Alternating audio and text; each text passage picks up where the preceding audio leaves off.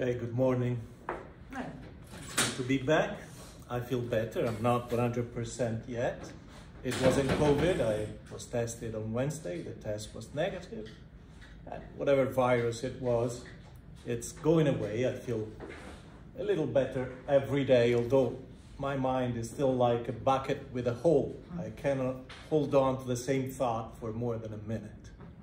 Today we're going to complete our view and analysis of the talented Mr. Ripley from 1999, directed by Anthony Minghella.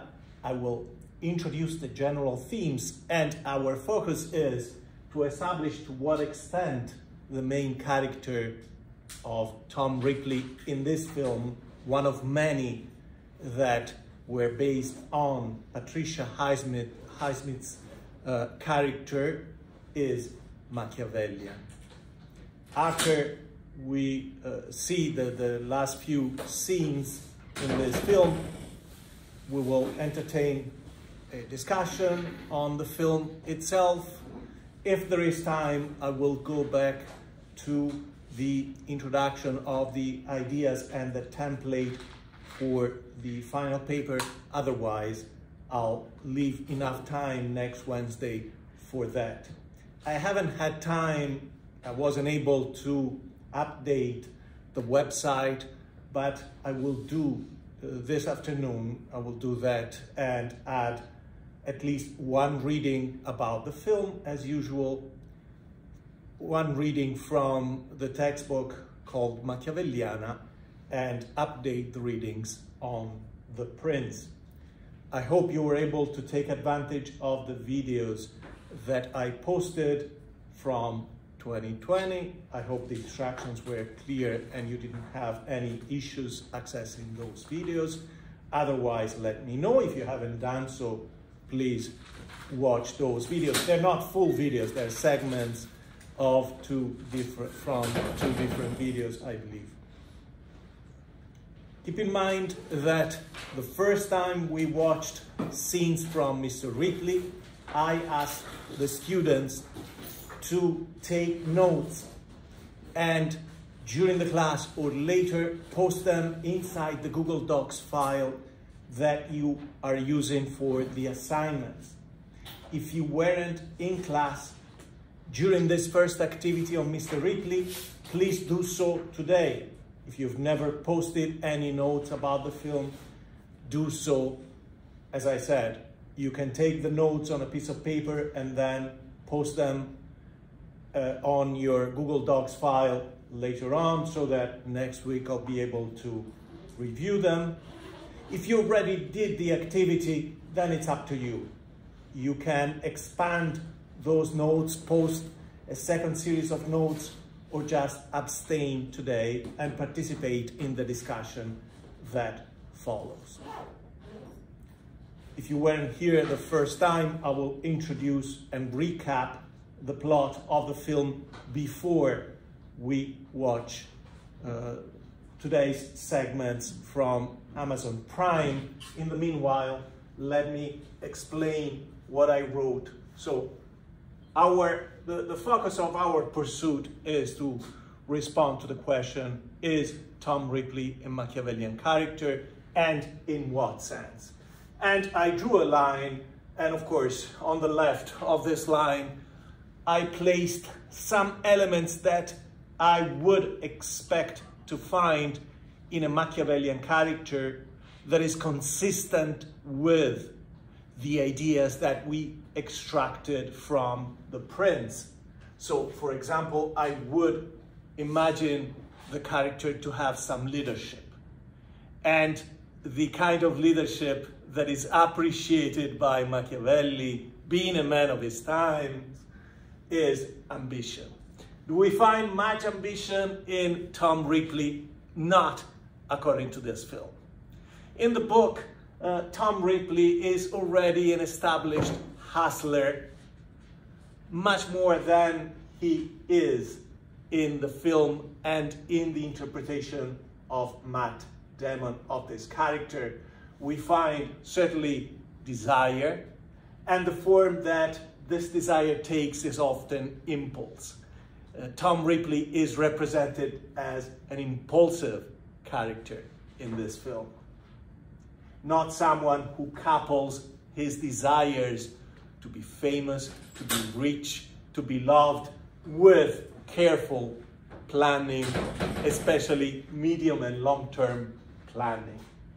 And the other incarnation of Tom Ripley's desire is envy. Clearly, he's envious and jealous of what people such as Dickie Greenleaf have, apparently without any merit. Although we must say that Dick Greenleaf is much more in control of his life than Tom Ripley is, right? More of a man, you might say. I'm thinking about what Don Vito Corleone would have said to Tom Ripley, right? And what he says, for example, to the character of John Fontaine, okay? So leadership is coupled with ambition, and ambition in a proper leader, according to Machiavelli, is combined with planning. It is essential. We don't find much of that. Of course, we would expect careful consideration of the context in which Machiavellian games are played and the nature of the context, and oftentimes we see that a context is combined with a larger context. So you have the context of a criminal behavior. For example, in the case of Tom Ripley, he kills Dickie Greenleaf. Later on, he will kill Freddie Miles, the friend of Dickie. But what is the larger context? The larger context for a con artist of sorts, such as, or if you want to call it by its name, I would say a sociopath, such as Tom Ripley, is society itself. Now, in the case of a Machiavellian leader, this Machiavellian leader is a political leader, and therefore, not only he can gain and maintain control within the context of a political or military operation, but as far as the larger context, being a political leader, he is supposed to be someone who controls the game. That is to say, there is no higher authority, at least within this leader's society, than his own authority. So it's mostly a game of interaction and competition for influence between the leader and the subjects, the leader and possible opponents, competitors who might overthrow his power. In the case of Tom Ripley, it doesn't matter how much control he gains and maintains within the context of one of his scams or crimes. So, for example, he goes out to sea on a little boat with Dick Greenleaf, and he will kill Greenleaf, right? Tom will kill him, will gain control, and get all of the control because the competitor is killed. There is no one around, no eyewitnesses, right? But within the larger context of society, does that gain much control for Ripley? No, actually, the crimes expose him to the dangers of being interrogated by the police, as he will be, discovered by the friends of Greenleaf, as he will be, and therefore, within the larger context of society, in this case, for the case of this story, the Italian society, in which Greenleaf has transferred himself and Tom Ripley joins him there in the context of Italian society. Ripley doesn't gain much control other than the money that he can take out of the bank, pretending to be Greenleaf himself, and the kind of low-level respect and authority he gains from being believed to be the son of a millionaire. But that applies to the people in the hotel or the people in a social circle. It doesn't matter when it comes to the police, for example. So in that regard, we don't find Tom Ripley to be very Machiavellian. We would expect a Machiavellian character to be, whenever necessary, manipulative and always in control. The way Matt Damon plays the character of Tom Ripley appears to be passive or passive-aggressive, servile when he's around, especially Greenleaf, and gregarious, right? He's not pretending to be powerless and then influencing and manipulating Dick Greenleaf. No, it's very much following him. In fact, when, after the segment we watched a week ago, they go to Rome and Greenleaf finds in Rome his old friend Freddie, he turns around, they're in this store selling music, and of course we know that Greenleaf is very passionate about jazz, and he tells Tom, yeah, make yourself scarce, go around, see Rome, and leave us alone. He'd rather spend time with Freddie than with Tom, and Tom is hurt. And Tom's reaction is not trying to manipulate the situation and get back in control, but he will take his revenge later on.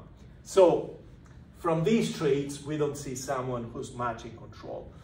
In a way, we can truly say he is Machiavellian, but only on the psychological side.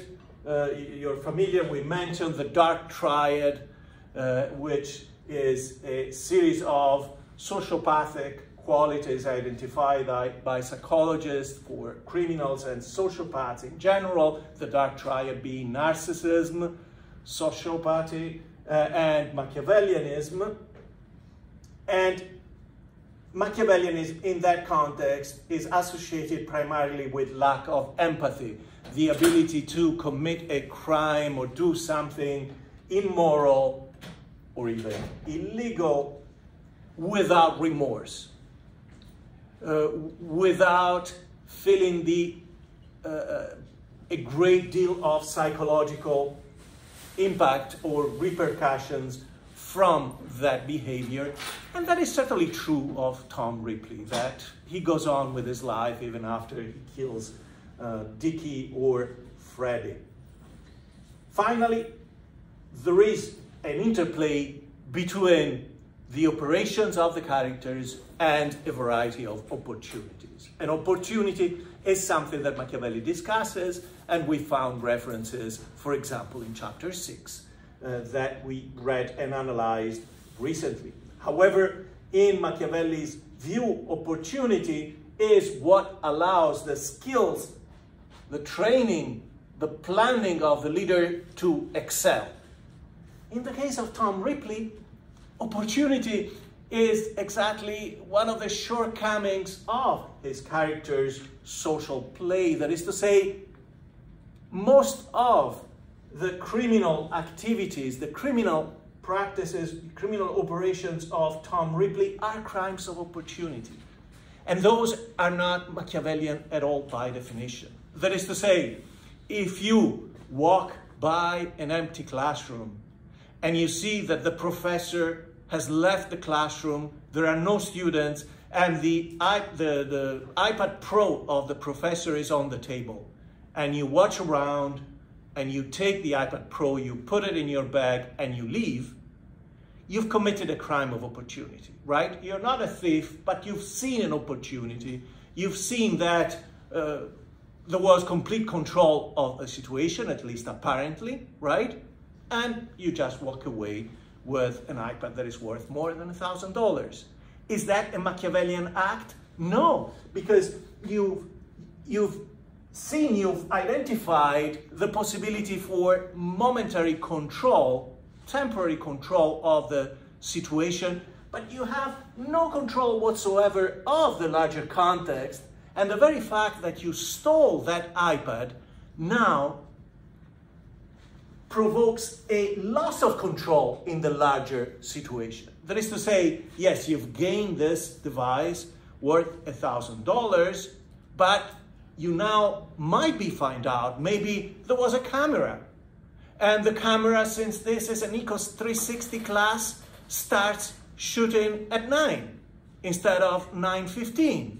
And now the professor can take a shot of your face, the way you were dressed, your bag, and then the police on campus will find you, and you'll be tried by the Academic Judiciary Committee, and you'll be expelled for an extraordinary act of dishonesty, right? And you have no recourse against the powers, the players in the larger context. In fact, you're weaker in that context because of the crime. That's how a crime of opportunity is never a Machiavellian act, because it's the result of an impulse, is not combined with proper planning, and it is not repeatable, meaning long-term you don't gain any kind of power. You lose power, in fact, as a result. You've gained power for a very limited time, within a very limited context, but in the larger context, you are now weaker compared to anyone else on the campus, because you have this that might have its consequences, this act you committed, and you might have to pay the consequences, okay? That was the extent of my introduction. Just to summarize the plot, The Talented Mr. Ripley is the story of a two-bit hustler who, at the beginning of the film, is found in New York playing the piano with a jacket with the Princeton emblem on the left side. He is approached by a wealthy businessman, Mr. Greenleaf, and his wife, who has a son, Dickie, who went to Princeton and is now in Italy, refusing his responsibility, refusing to work in his father's business, and preparing for a proper transition from his father's leadership in this business to his own.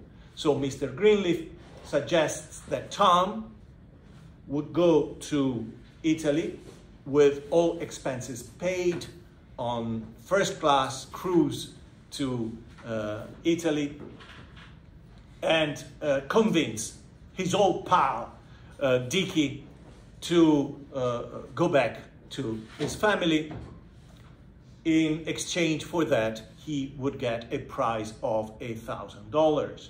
So there is minimal preparation by Tom, who is informed by Dickie's father that Dickie is really into jazz, and the only thing that Dickie does is to study jazz, to learn about the best, most famous jazz musicians, listen to jazz music, train himself to recognize famous jazz pieces, and some Italian, if you want to call that preparation.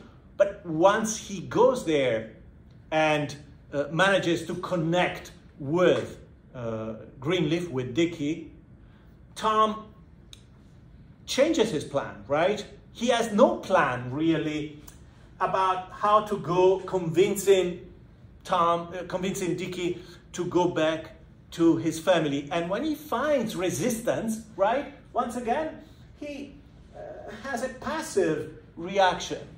He sees right away that Dickie has no intention of going back, and switches his game from trying to get the $1,000 of the reward for bringing Dickie home to living a good life with expenses paid by Dickie's father and by Dickie himself, and having a good time in Italy. So already his plan has switched. They spend a little bit of time together in this fictional town of Montebello, south of Naples. They go to Naples to a jazz club where they sing with a local amateur singer musician. And in fact, it's interesting that they sing a song which is about pretending to be someone. Tu vuoi fare l'americano, you want to be American, is a famous Italian song from the 1950s about the Italian young people from the period who want to pass as American, who cherish American music, who dress in an American way, who drink whiskey and soda, etc., which is the kind of pretend game that Tom will play a lot in the music, in the film. So they spend time together. There is Marge there, also the girlfriend of Dickie. But as I said, after they decide to go to Rome, because Tom has never seen Rome, and Dickie finds some amusement and some pleasure in the fresh perspective, the fresh experiences of Tom, for whom everything in Italy is new. After, in Rome, Dickie reconnects with his old pal, Freddie. Things start to cool down. They go for a last trip together to Sanremo because Dickie wants to go to another place and he has to find a place where he can reserve a spot for his sailboat. So he's planning to sail from Montebello to Sanremo, which is in northern Italy, closer to the Côte d'Azur, to the French southern coast. And they go there to have a good time, and this is where we will find them. And I must say, the first scene, one of the first scenes we'll watch when they go out at sea is rather graphic. Is the brutal killing by Tom of Dickie, after which Dickie will impersonate Tom, after which Tom will impersonate Dickie and try to manipulate people around him, because he has to keep this game going where he pretends that Tom and Dickie are traveling through Italy, staying at different hotels, pretending that Dickie is alive, even though Dickie has separated from Marge, his girlfriend, and no one among his friends has seen him, but they all believe, his family, his friends who are in Italy, they all believe that Dickie is still alive. Of course, at the end of this series of scenes, Freddie, who never really trusted Tom, maybe because Freddie himself is a conniving, duplicitous kind of friend to Dickie, Freddie finds out, and Tom will have to react and kill Freddie himself, then go to Venice, etc. Nigel, you have a question? Why did he kill Dickie in the first place? Wouldn't it be beneficial to... Well, it's a reaction to a discussion they have and the humiliation that Tom feels. It's also the only way he can recover control of this situation, because Tom doesn't want to give up on the good life that he was having with Dickie. Of course, there is also a homosexual theme in the film where there is homosexual attraction that seems to also play a part in this. And of course, we must say that the character of Tom is represented more as a homosexual in the film, and in the book itself is rather fluid instead. Is it just one way with Tom, or is it Dickie also that's attracted? No, Dickie treats Tom as a toy. It's a new toy. He has some fun with it. He will say, Marge, he makes me laugh, right? And he feels alive. Dickie is bored. But around Tom, when Tom has this big-eyed view of things in Italy and these big reactions, then Dickie draws vitality out of that. But once he's completely bored, he discards him. He gets away, and even tells Tom, you were never in Princeton, right?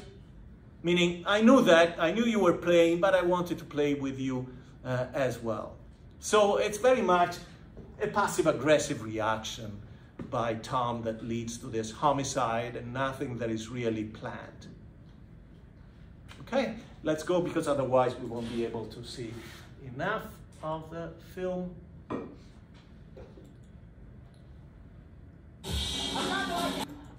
And I'll stop because it's time. And if you have any questions or comments, we can talk about the film on Monday. So have a nice weekend. Please return the attendance to the table, whoever has it. Okay, thank you.